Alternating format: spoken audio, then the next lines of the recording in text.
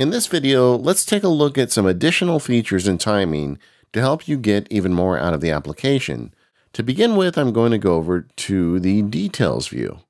Once you click on this, you'll see that for each project, you've got a bunch of details available for all the time logged against each project. And these are all expandable. For instance, under Media, if I click on the disclosure triangle next to Safari, you'll see that I'll get a list of the exact URLs that I was looking to and have been attributed to Media. This is a great screen to get into the nitty-gritty. Also, Timing has some very powerful reporting features under the Report tab. With this, you can go over to the report settings. They've got a bunch of presets. For instance, I'm going to do the ultra detailed report. And once I'm done, I'm going to have it export that to Excel format. I'll just press the export button and put that on my desktop. And then I've got a detailed report showing all of my timing data in Excel. Additional timing features can be found in the menu bar, where you can get information about the application and the preferences we're about to discuss.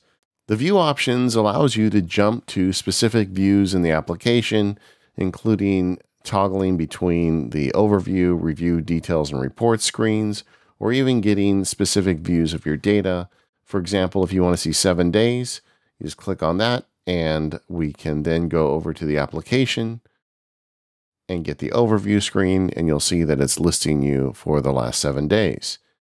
You can also adjust those up here in the application screen. Just click on the center button here and then look on date range, and you can change them again. I'm going to, for example, look at the last 30 days. And there it is. And finally, let's take a look at the timing preferences. I'm going to access them by hitting Command, the shortcut. Under the General Preferences, you can set when your day usually starts and have timing hide short activities to reduce clutter. There's a lot of customization for the menu bar, so you can make it do exactly what you want. This is one worth spending some time on.